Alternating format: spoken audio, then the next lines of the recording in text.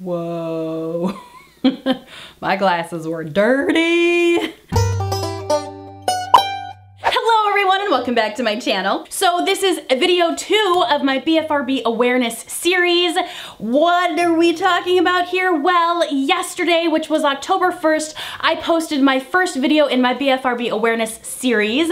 If you have not checked it out yet, please do so. I will link it in the description bar down below, and I'll also have one of those like card thingies in one of these corners. I don't know. How do you YouTube? We'll figure it out. So in today's video, I kind of want to share my story with trichotillomania, how I discovered I had it, why I do it, when I do it. First, let's talk about trichotillomania. What is it? The definition of trichotillomania is the pulling out of body hair anywhere on your body. So head hair, eyebrows, eyelashes, arm hair, pubic hair, anywhere you have hair and it's being pulled out subconsciously, it's trichotillomania. For me personally, it's head hair. I pull out my head hair all the time. So here is my hair completely freshly washed. There's no product in it whatsoever. And you can see that I do have some very fine, thin hair. And I have some spots where it's very, very thin. And these are the spots where I pick the most. So this would be like right here above my ear. That's kind of a big place where I pick and pull. Right here on the top of my crown, I pull a lot from this area, and on the other side of my head down here. So although it may not look like I have a huge amount of hair loss, trust me, it is very significant. They're not like bald spots where there's like no hair whatsoever, but there are places where it's very, very thin. I don't necessarily do it for like a soothing or a calming situation. I don't really do it because I'm feeling anxious or nervous. I feel like I do it out of boredom, and it's just gotten to be a bad habit. I have a lot of energy. I have a very high energy personality where I have to keep my body moving. And because if I don't move my body enough, this hand starts to just kind of take control and go on a little adventure all around my head and pull out lots of little friends along the way. Like I mentioned in my video yesterday, I have been doing this forever. I have been doing this since I was a very little girl. I remember in high school taking tests and pulling like crazy. I remember one time very vividly taking a test. It was probably finals in high school, and I have my backpack like on the ground next to me at my desk. But I remember taking my test, and when the test was done, I looked down to like, you know, grab up my bag and put all my stuff in there, and it's like covered in hair. It is absolutely covered in hair, and I have to like, I'm so embarrassed, so I like sweep everything up, and it's like creates like almost a ball of hair, and I shove it in my backpack and I run out of the classroom. I used to like bite like crazy the cuticles, like the top skin parts on my nails till they bled. So again, like that is more of this BFRB behavior of like kind of doing these repetitive bodily grooming things until you start hurting yourself. And it wasn't until I started doing more nail polish stuff, whether it was putting pictures up on Instagram or making YouTube videos, that I stopped biting my cuticles because I didn't want to ruin my fingers and my nails for pictures.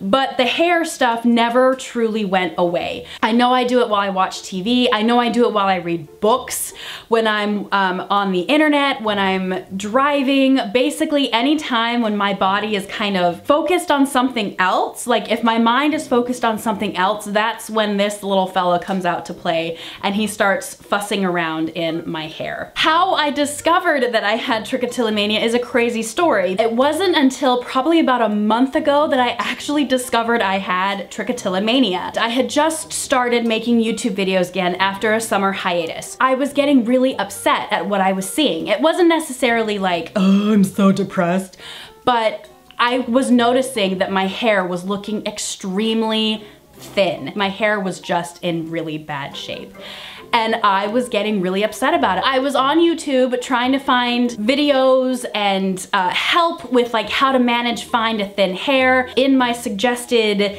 video place or whatever, some trichotillomania videos popped up, and I'm like, trichotillomania, like I didn't even know what it was. I didn't even know how to say it. I'm like, what's this trichotillomania? It wasn't until I saw a video that was like some ABC Dateline report or whatever, and it said like women who pull their women who pull out their hair and can't stop it, or women who pull out their hair and don't know why, or something to that effect. Like that was the title of the video. And all of a sudden it hit me. I'm like, pulling out your hair. I'm like, I pull out my hair all the time. Like I pull it out all the time. So I clicked on the video. It then led me to other links of trichotillomania, and it was mostly girls here on YouTube just sharing their stories about trichotillomania. So I started watching all of these videos, and before I know it, I have this like overwhelming wave of emotion, and I start crying, I'm sobbing, and my husband, Chaz, comes in, he's like, what's going on? I'm like,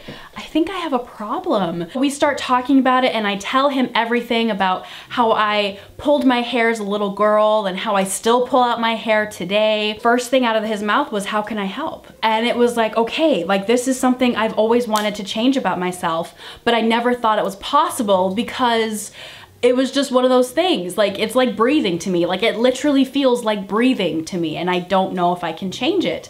But watching all these videos on YouTube and watching all these girls like talk through their methods of dealing with their trich and getting away from pulling and how they've been feeling that day and how many times did they pull that week, like, it made me realize you can change, and like change is possible. I think I've been doing pretty successfully up until this point. Now I still do tend to pull my hair, but I don't have like these pull sessions where I kind of sit down and I zone out and I'm pulling like crazy. Those things have definitely diminished significantly since I've become aware of the fact that I have trichotillomania. Now, a lot of these tips that I'm gonna share with you today are the things that I've been doing myself over the past month, and I'm not saying that I've seen like instant results, and I'm not saying that I'm cured, but I've definitely seen like a change as far as how frequently I'm pulling and like how many hairs I've been pulling every single day. I am very, very new to this. I'm still learning and I'm still researching and I'm still finding new ways, but because this is BFRB Awareness Week and because I feel so passionately about this, I just want to share with you the tips and tricks that I have learned so far regarding trichotillomania and the things that have helped me stop pulling. Obviously, my first tip would be to get professional help. Professional help is definitely like the goal in all of this, but I understand that it's hard to find a doctor that works right with you, insurance and whatnot. So there are some things that you can do yourself until you get to the point where you can see a professional. The first step that I went through was to recognize when I pull. Recognize the moments when I'm pulling and take a mental note of it. Notice when it is that you're pulling. And like I said, for me, it's when I have these kind of, I don't know, processing moments, when I'm watching a movie, when I'm reading a book, when I'm driving in the car, when I'm sitting at the computer. These times when my mind is already like occupied, and for some reason this hand just goes out all on its own. So step 2 in my process was then to redirect that energy towards something that wasn't going to harm me. So this is when I started looking into finding toys to play with. Simple little toys in your hand that are malleable or squishy or just fidgety toys that can help redirect that energy from going up into here to bringing it down to a safe place that's not gonna harm you. I'm going to be doing a whole video about the different trick toys that I like to use, so I'm not gonna go into too much detail about like the different toys that I use. I'm simply gonna say that definitely using fidget toys to help keep your hands busy instead of going up in your hair is a big help. Other ways that I like to redirect that energy in my hands is to take on small handcrafting projects, so knitting or crocheting, and this is where I become a huge advocate for nail painting because it takes both of your hands to do it, and then you have to wait a good like 10 minutes before your fingernails are dry.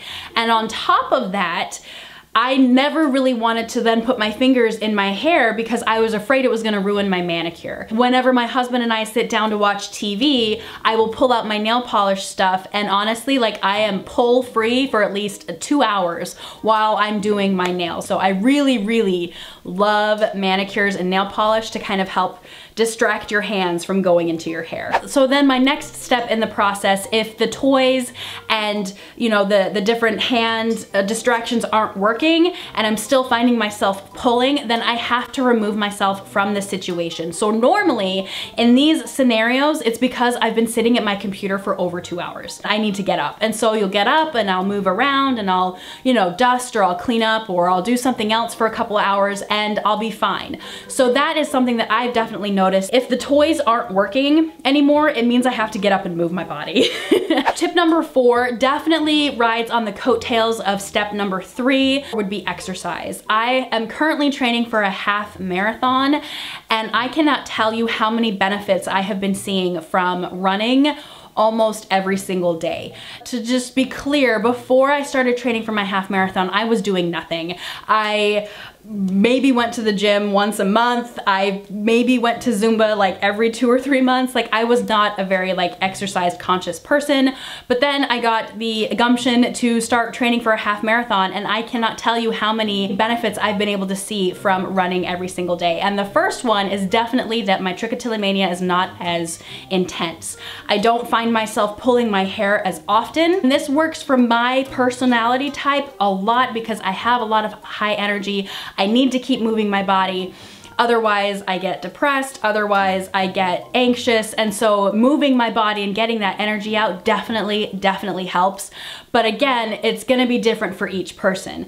Either way though, exercise is always a good thing, so even if you're not a super high energetic person, it would still really benefit you just to get out and go for a walk, especially if you find yourself really having a hard time with trichotillomania or you're pulling a lot.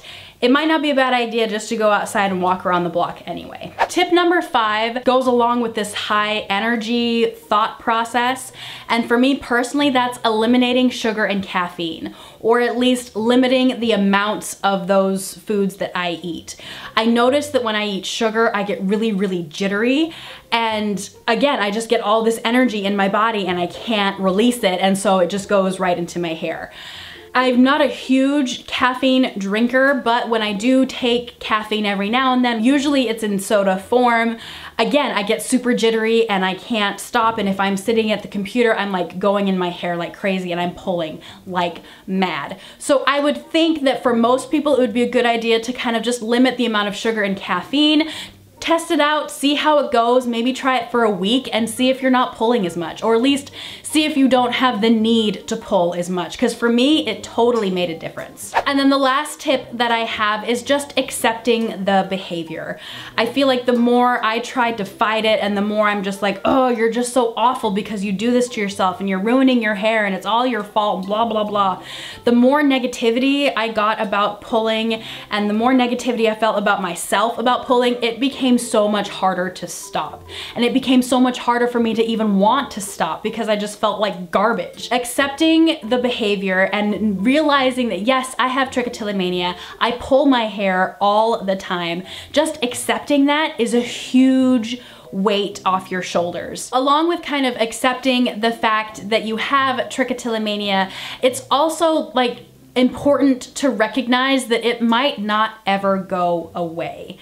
I know this is kind of like, oh, that's very doom. That's a doom kind of aura, but it's true. If you reach out to the BFRB community, especially those with trichotillomania, it's pretty obvious that it's gonna be one of those things. It is going to be so hard. And for some of us, it might not ever truly go away. And that's gonna be really hard to accept. But I feel like if you go into it, like starting with the idea that, you know what, this is not going away. This is something that probably will be a part of me for the rest of my life, but I'm not gonna let it hurt me anymore. And I'm gonna try and find a way to make it so that I have control over it and that it doesn't have control over me. So it's definitely gonna be a struggle. It's going to be very difficult, but luckily, the BFRB community, like I mentioned in yesterday's video, is just so incredibly understanding, which is why I have so much hope about my trichotillomania, because there are so many people in this community who feel the same way I do, who have the same issues that I do, who have the same problems that I do. And together we can be a resource and we can be cheerleaders for each other. We can like comfort one another and strengthen one another to help us make these changes that we want to see. Those are my tips. I really hope that this video has been helpful to some of you, and I hope it's been able to answer some questions.